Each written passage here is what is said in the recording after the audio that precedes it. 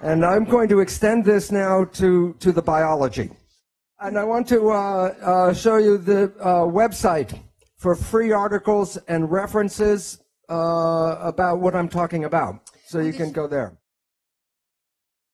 And I have two announcements before I talk. Okay. Number one, the science I'm going to present can change your life very profoundly. When I first started lecturing, I told people, with this science, you can create the most wonderful life on this planet. And then the people in the audience would look at me and go, your life does not look that good. And I said something like, do as I say, not as I do. But the secret I found out is two. First part is to know, to have the knowledge. But the second part is the most important, and that part is you must actually use the science in your life or it doesn't work. And the truth as I see it from my own life is that if there is a heaven, I think it's here right now. And that's from using my own knowledge in my life. And that's the big point. Okay, and number two is the medical profession does miracles. However, there are great problems in the medical profession. Medicine does miracles with trauma, like if you break something or you got to cut something out or put something back in, they do miracles. However, if there are illnesses like cancer, Alzheimer's, diabetes, these kinds of illnesses, medicine does not do a very good job. And the reason it is not the practitioner, it is the education that we provide to the medical doctor. I was a professor in medicine. I taught medicine for 20 years. And we do not provide a proper and complete education. And the main reason, the pharmaceutical industry does not want us to teach how you can heal yourself. So if I say something bad about medicine, it's not the medical doctor. Okay. I am a cellular biologist. And I want to tell you about a misperception you may have. When you look in a mirror and see yourself and you see like one person looking back, that is not true. You are made out of 50 trillion cells, and the cells are the living entities. So you are a community, not a single person. But your mind is the government for the 50 trillion cells. And if you have a good government, you have health. If you have like the United States government, then you are sick. Dann schaut's schlecht aus. So the part that is the powerful part is in the mind. The cells, I will talk about cells for this reason. Because every function that you see in the human body is already present in every cell. Every cell has a respiratory, a digestive, an excretory system, a nervous system, and even an immune system in every single cell. So it's easier to understand how one cell works than to try to understand how 50 trillion cells work.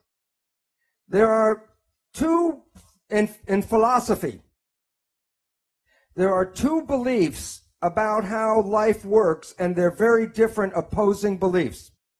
These beliefs come from the time of the ancient Greeks before Christ. And the first belief is from a man called Democritus. He is the man that gave us the word Adam. And this is what he said about how life works. That what you see physically is all there is. There's nothing in the empty space. If you want to understand life, then you have to understand atoms, and that means uncuttable. The smallest thing is an atom.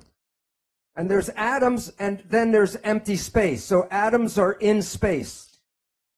And then motion is when atoms hit each other and bounce like a billiard ball. So life is atoms colliding with each other. A completely different point of view is provided by Socrates. He has a dualistic vision. One is there's an invisible energy which he calls a form or a soul that gives shape to matter. That this energy was here before life and will be here forever. The energy is separate from matter.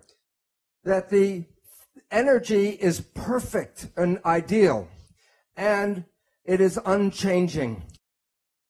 Then he talks about the material world, the physical world, and he says that the physical world is imperfect or a corrupt shadow of the ideal. So, for example, you can imagine the concept of a perfect circle, but you can't, with a pencil, you can't make a perfect circle. So that the invisible world is perfect and the physical world is not.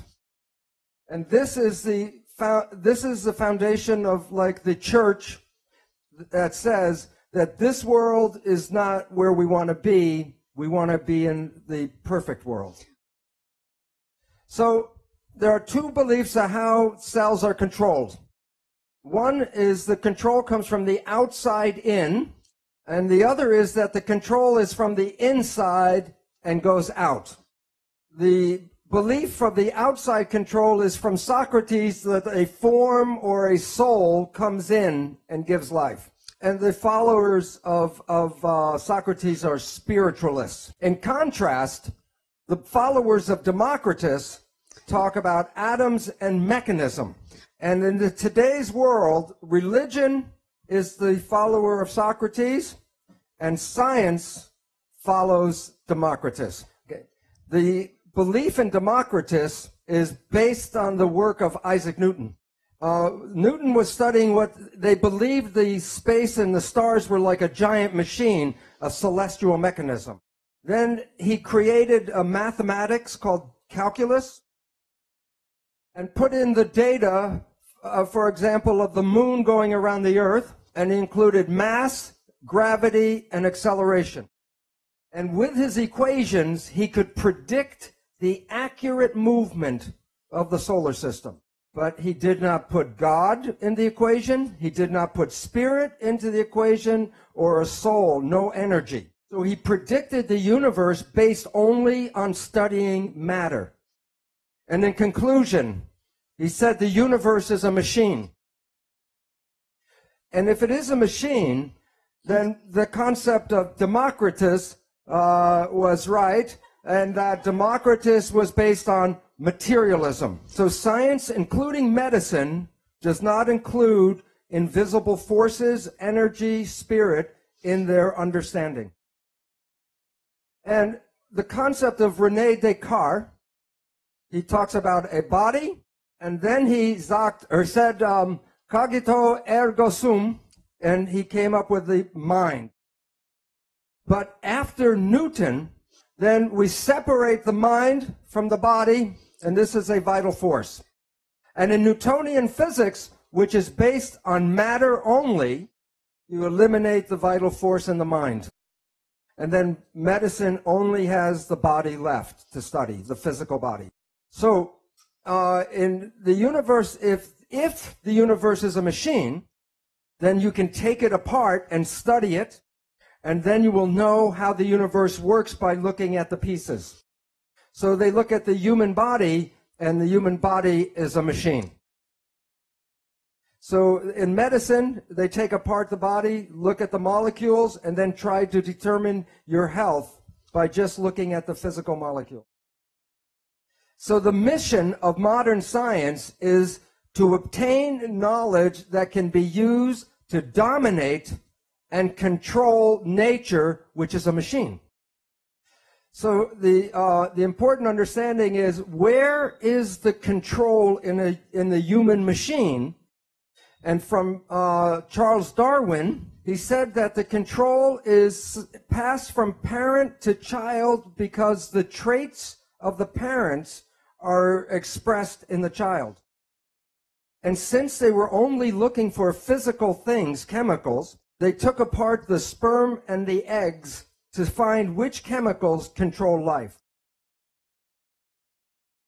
And 100 years after Charles Darwin, James Watson and Francis Crick told us the story of DNA.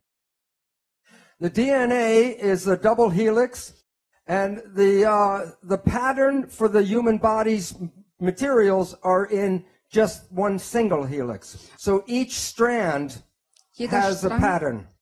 The pattern is in what they call bases. And the bases, the letters of the bases are A, T, C, and G, the genetic code. And the sequence of the bases determine the structure of protein. And there are over 150,000 different proteins to make a human body. The proteins provide for the physical structure, and the proteins also provide for your functions. Based on his belief, Francis Crick created what is called the central dogma. It is like the 10 commandments of biology. It says that you are protein. You're the protein. But where do you come from? And the information flows in one direction, from DNA to RNA to protein, which is you. So your fate and your structure is programmed in the DNA. The concept of the central dogma is what I taught in the medical school. And I did not know the meaning of the word dogma until I left the university. And the definition of dogma is a belief based on religious persuasion and not scientific fact. So for 20 years, I was teaching religion in medical school.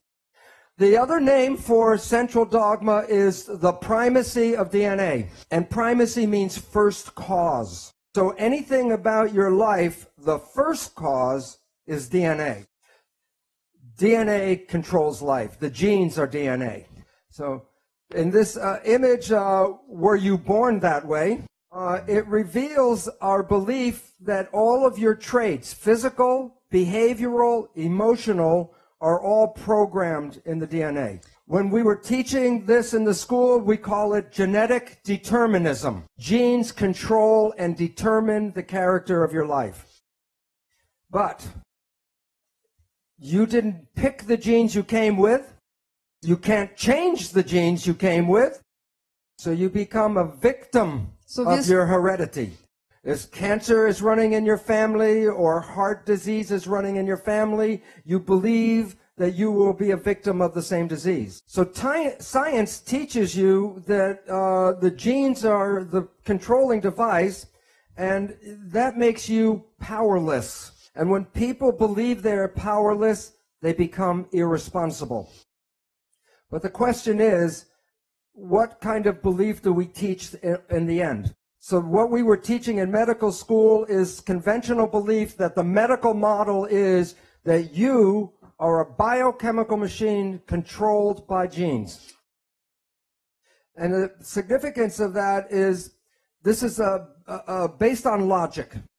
If a healing profession works in agreement with nature and science, then that healing profession should be a benefit to the patients. But if a healing profession does not understand science and nature, then it may be a detriment to the patient. The leading causes of death in the United States are as follows. Number 3, cancer, with 553,000 people die every year.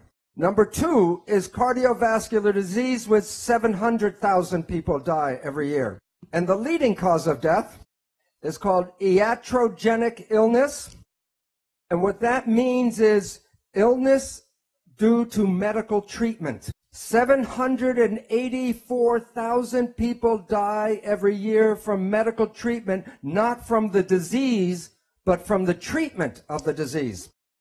Over 300,000 people die from prescription drugs. So the belief in the medical model is false. There are 4 assumptions that Greg talked about, but I will talk about 3 of these assumptions and how they relate to the cells and the biology. Assumption number 1 is that the body is a physical machine made out of parts, chemicals, and